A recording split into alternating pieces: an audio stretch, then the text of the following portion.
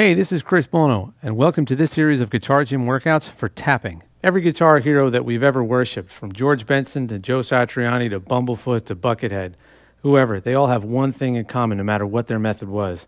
They spent hours and hours in the shed getting their chops together. Another thing all these guys have in common is something very important, and that is an organized workout schedule.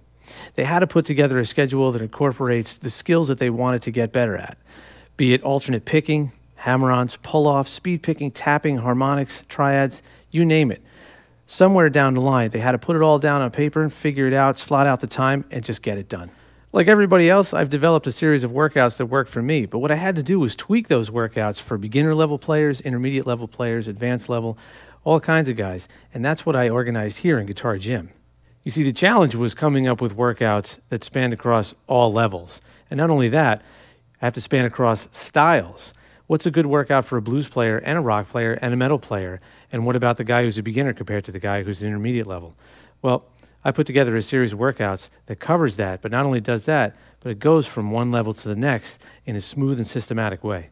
After years and years of developing, tweaking, honing in on these lessons and giving them out to students all over the world, I got it down cold. I know what they're supposed to be, and I know they work. And I'm psyched to be able to share these series of workouts with you here in Guitar Gym.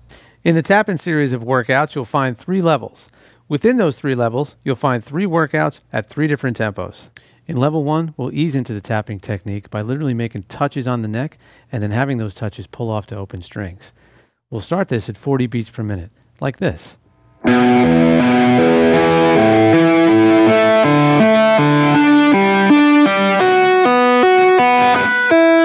We'll develop your tapping technique by starting to incorporate notes with your fretting hand.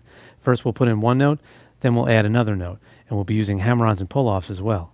We'll do this with workouts up to 100 beats per minute, like this.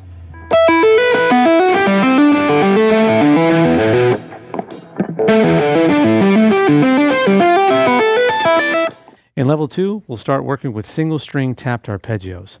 We'll start playing these with workouts at 50 beats per minute, like this.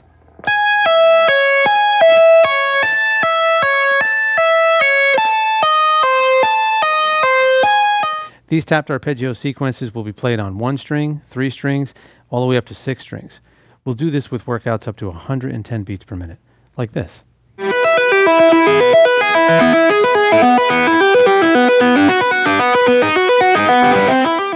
And in level 3, we'll tap through heptatonic scales by combining your tap finger with 3-note per string fingerings in your fretting hand.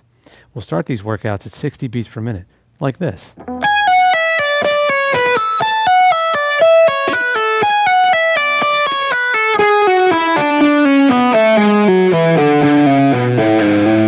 These expanded scale sequences will have you tapping through Ionian, Mixolydian, and Aeolian sounds, diagonally up and down the neck.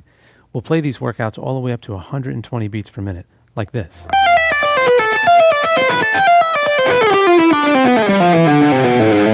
I've charted out every last workout. You'll have it in PDF form, Power Tab, and Guitar Pro.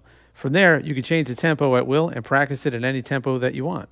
Throughout Guitar Gym, you should be working with the metronome. Now, just in case you don't have one, I've provided a practice track for you that has the same click that you hear within the chorus. As a bonus, I've also included some very cool drum tracks. The tracks are at the top tempo of each one of the workouts. So once you make it all the way through, it's like me saying, hey, congratulations, you did it.